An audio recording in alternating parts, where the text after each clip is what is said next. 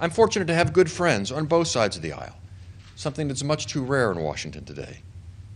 After all of these years, my passion for service to our fellow citizens is undiminished, but my desire to do so by serving in Congress has waned.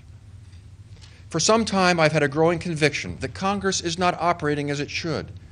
There is much too much partisanship and not enough progress, too much narrow ideology and not enough practical problem solving.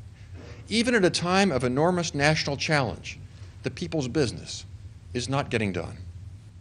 All of this and much more has led me to believe that there are better ways to serve my fellow citizens, my beloved state, and our nation than continued service in Congress.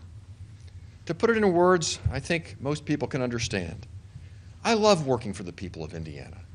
I love helping our citizens make the most of their lives, but I do not love Congress. I will not, therefore, be a candidate for re-election to the United States Senate this November.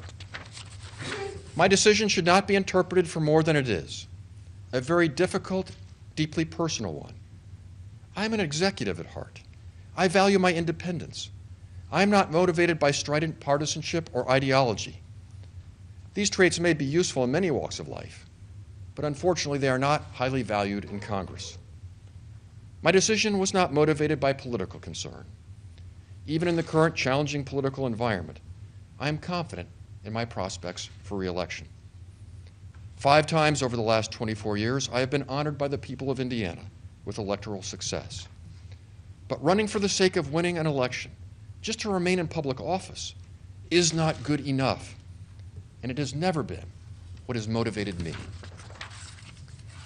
At this time, I simply believe that I can best contribute to society in another way, creating jobs by helping to grow a business, helping guide an institution of higher learning to educate our children, or helping run a worthy, charitable, or philanthropic endeavor.